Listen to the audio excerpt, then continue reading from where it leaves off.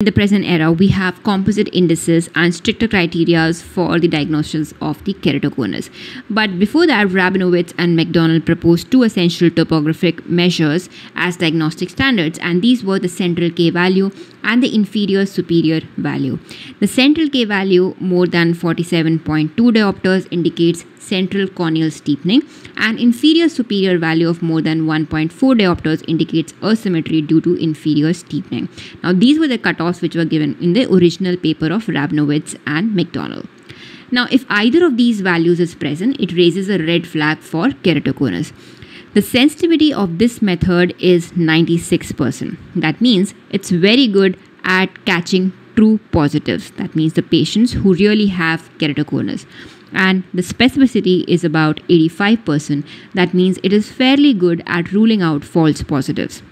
To know more about such keratoconus indices, subscribe and click on the related video below.